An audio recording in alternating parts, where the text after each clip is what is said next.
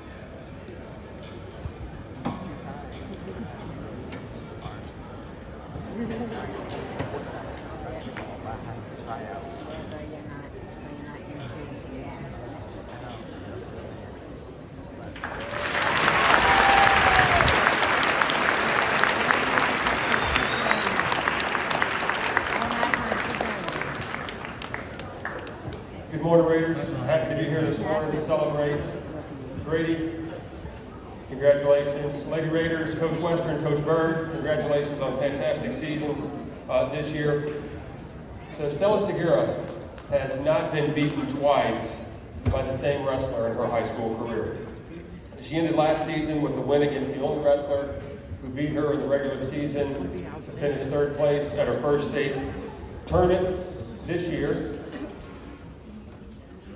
she, as Mr. Mahoney stated, dominated a undefeated defending state champion who we suffered a tough loss to this past January. Stella is a Fargo National qualifier, 2-time Sunflower League champion, 2-time regional champion.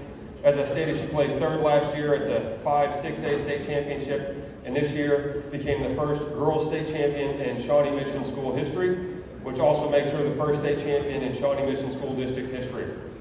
She holds school records for most season wins at 38, as well as most season pins in a single season at 31. Her career record as a sophomore is 74-8.